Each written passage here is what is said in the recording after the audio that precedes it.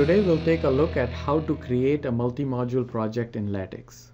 Multi-module projects are projects that cross language or technology boundaries. For instance, you might have a Java application that uses a database, and what you're interested in is understanding how a change to the database, a table, a column, a stored procedure, how it would affect your how and what Java classes would be affected by that change.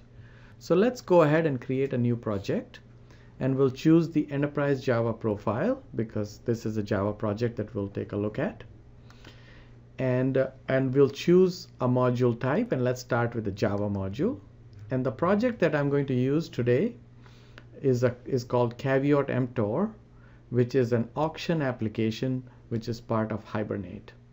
So we'll take all the class files in the directory of Caveat Emptor, and I'll next choose a module type called Hibernate because that's where I get the dependencies from my Java classes to the database tables and stored procedures and so on. And I'll choose the Hibernate config file, and we'll add the config file, and now we'll go ahead and create a project.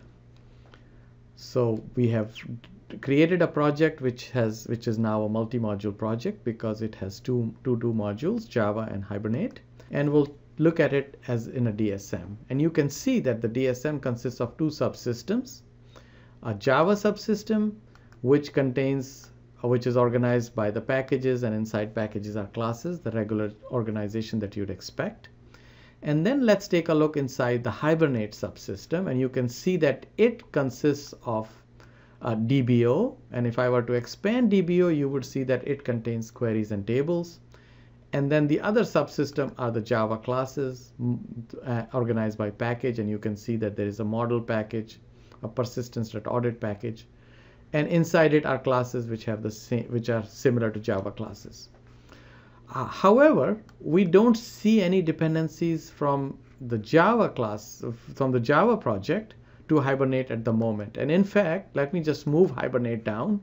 I would have expected in a multi-module project that the Java classes would have dependencies on Hibernate. Actually, inside Hibernate would be DBO and the tables, and I would expect to see those dependencies.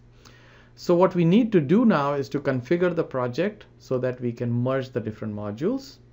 So we'll go to project options, and we'll say perform module merge, and we'll fix the module merge order so that the Java module is the first module. So there are classes inside Java and there are classes inside Hibernate, and we want to take those classes and merge them, or take the classes from Hibernate and merge them into the Java classes.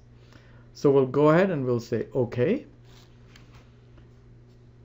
and we'll see that now we have dependencies from Java classes to Hibernate. And in fact, if you were to expand it, you would see that now we are left with DBO, and that those Java classes have dependencies on DBO tables.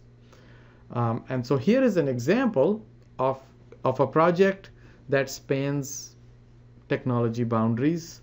And in fact, you could throw in a database here too, and then you would go down from Java to Hibernate to the database, and I'll leave that as an exercise for those of you who are interested. And you can create similar projects with C and C++ and Java, and in fact Lattix is completely configurable and allows you to create projects, multi-module projects that can span a variety of technologies.